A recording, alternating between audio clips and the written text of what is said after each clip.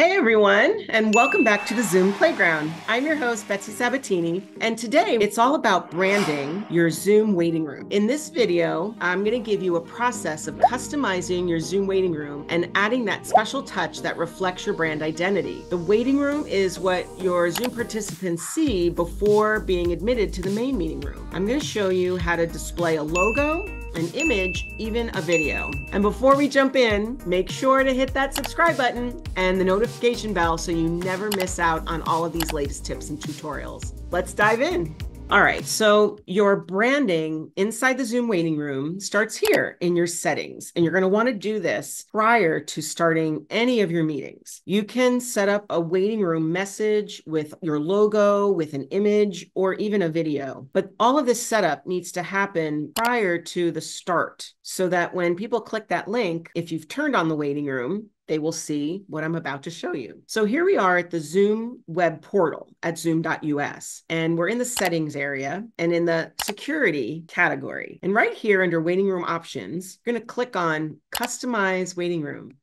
And that's going to bring up the customized waiting room window where notice on the left-hand side, you have these options. You can use either the default screen, which is this very common Zoom logo that you might see in many Zoom meetings that you join. Oftentimes, though, if you opt for this default screen, and actually, if you've never come in here, people are most likely seeing your default screen. Sometimes people don't know that they're in the right place. They don't really notice that there is text that can appear at the top, but they don't really notice that, and they just see Zoom, and they think sometimes they may not have clicked the appropriate link. So I advise you to brand accordingly, and you're going to choose down the left-hand side. You can pick logo and description, and what happens next is you get on the left-hand sidebar, you get a title box, text box at the top, and what you put there shows up in the middle of the screen in bold. And then you have a text box at the bottom where you can add another little paragraph if you have instructions for them that they need to do. You can see here, I've added even an emoji, a little gold star. It really brings attention to that. And then right in the middle, if you wanted to, you can see where it says upload logo. Just make sure you follow the graphic formats that are indicated below there.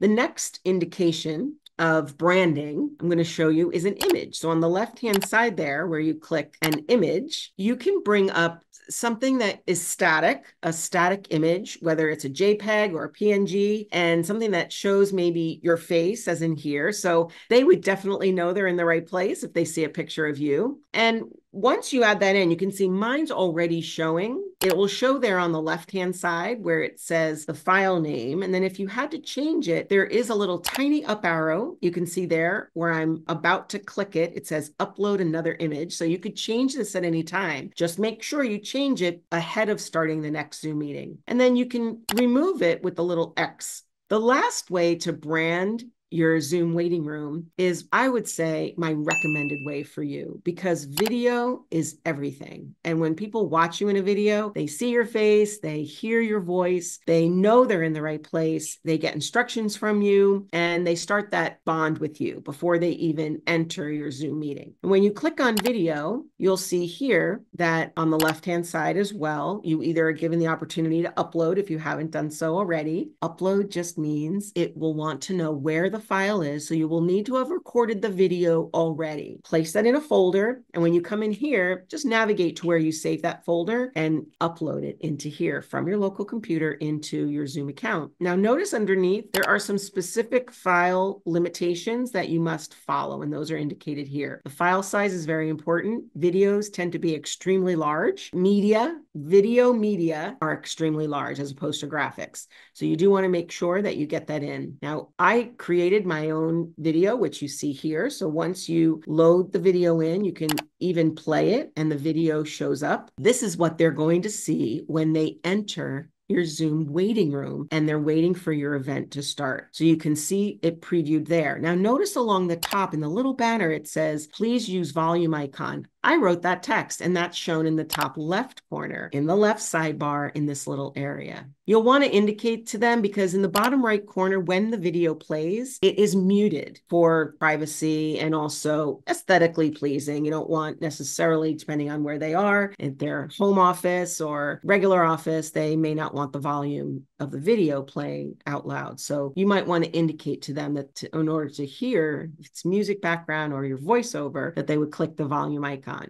And after you have uploaded the video into your waiting room window, just make sure you click that save button in the bottom left corner. If in my case, the video is already in there and you're just going in here to check, you won't have to save again if you haven't made any changes. But make sure if that save button is lit up, you want to make sure you click it to save the changes. Now, once the video is in there, you'll be able to play it. Let me show you an example of a waiting room video that I use for my membership, the Virtual Business Collective. And so this is a great way to act as a promo with your logo. You can see here as the video is playing, and this is what they will see while they're waiting for you to admit them into the main meeting room. So if it's something, a message that you want them to know about, you can use a video just like this. It doesn't necessarily have to be you looking at the camera and speaking to them, but you can make videos like this on your own in applications such as Canva. And if you want to know more about that or contact me directly, just look at the description in this video, and there's a link that you can find me over on social media, and we can have a discussion about how you use other programs to make video.